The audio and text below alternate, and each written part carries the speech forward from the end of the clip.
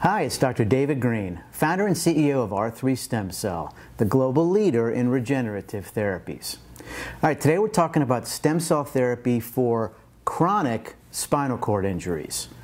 Now, this is based on a very good study that came out late last year. This paper was published in a journal called Cytotherapy, C-Y-T-O therapy, and it included 20 patients. Now, when you look at chronic spinal cord injury, we're talking about an injury that occurred over a year ago. So in the first 3, 6, 12 months after a spinal cord injury, your body attempts to repair the damage naturally. And that goes on for quite a while. And then it sort of starts to dip down. There are various conventional treatments that are in place, such as physical therapy, surgical stabilization, there's a fracture, possibly some neurostimulation. You know, all of these things have very limited abilities to resurrect the nerve injury. Now, we know from years of clinical trials with stem cell therapy for spinal cord injury that it's been a very safe treatment over the years. But it's been a little bit of a mixed bag as to just how effective it can be.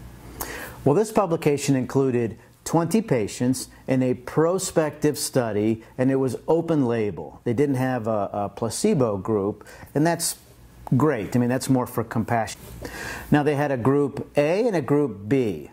Group A, which was half of the participants, received bone marrow stem cell biologic, and group B received umbilical cord stem cell biologic. The participants were over the age of 18. They had a spinal cord injury anywhere from the level of C5 in the cervical spine down to T11. So for the bone marrow group, they did things a little bit differently. They actually did an open surgery and put bone marrow plus some PRP in the area of injury, and then they closed the patient up, and then they also did monthly 3 intrathecal injections in through the lower back. All right. For the umbilical cord stem cell treatment, they expanded the stem cells up to passage 4, and from reading how they did the expansion, they did it very similar to how we do it at R3. Didn't do a surgical procedure for the umbilical cord patients. They simply did 3 intrathecal injections of 100 million stem cells 1 month apart. Did they have any side effects? The answer is yes, but they were very similar to what we see, which means they were mild to moderate and temporary. So what were the outcomes clinically between the two groups? Well, first of all, the vast majority of patients had an increased sensation in what's called deep anal pressure and increased anal sphincter control. And when the patients were asked about it, they said that this was very helpful to them for their quality of life. So ASIA stands for American Spinal Injury Association. When a person has a spinal cord injury, they get graded on the ASIA scale. So here's the grading. An A means there's complete sensory and motor loss from the level of injury down to the sacrum. B means there's no motor function below the level of the injury, and sensory is incomplete loss. C means the motor is incomplete, and you have less than half of the key muscle functions below the level of the injury, with muscle grades above 3. All right? So it's 3 out of 5 is how you grade muscle function. D means motor incomplete as well, but over half of the key muscle functions are at 3 or greater. And then E is normal.